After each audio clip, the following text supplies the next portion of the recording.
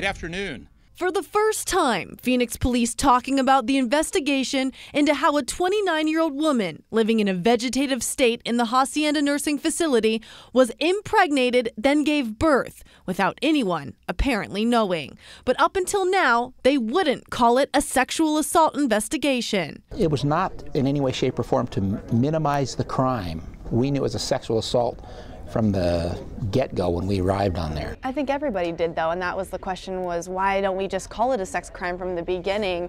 Because it was obvious that that's what it was. When information goes out to the community, a suspect hears that that investigation's gone, it may force him or her to do things they would not normally do, such as flee the scene. They say the emergency call came in on December 29th for a baby who had coded, meaning he was unconscious or not breathing. And when they got there, they found the victim who gave birth unable to move and communicate. They've since served a warrant and obtained DNA from male staffers at the Hacienda facility, but they say getting those results will take a long time. And what if it doesn't match the baby's DNA? If it wasn't somebody inside, or if it was somebody who quit, used to work there, how hard would it be to get their DNA?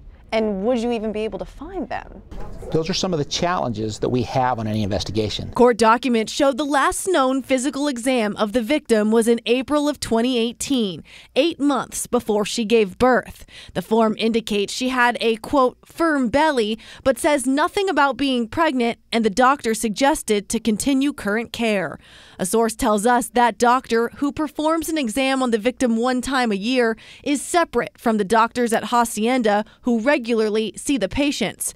But police say right now, nobody is ruled out as the perpetrator. Are you confident you'll even be able to find the suspect? I have faith in them. I've been a cop for 35 years with the Phoenix Police Department.